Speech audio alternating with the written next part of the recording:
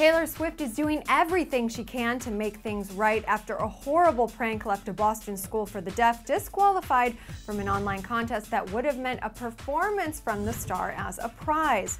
To break it down, a neighboring public school, as a prank, set up Horace Mann School for the Deaf and Hard of Hearing to win the contest, and because it was fake and not legit votes being tallied, disqualification was a must.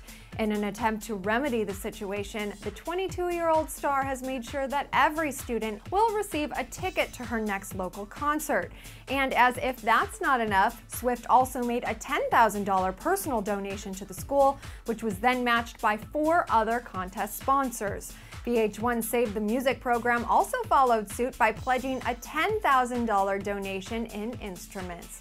Moved by all of the donations, Principal Jeremiah Ford told the Boston Globe newspaper, quote, "Are we the winner? Absolutely."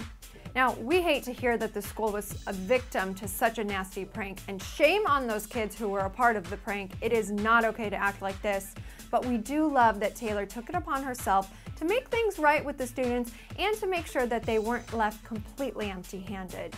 So what do you think about Taylor's latest act of compassion? Do you think she handled the situation well? Let us know your thoughts in the comment section below, and stay tuned to Clevver TV for all of your Taylor Swift updates. And don't forget to pick up Tay's new album, Red, when it drops October 22nd.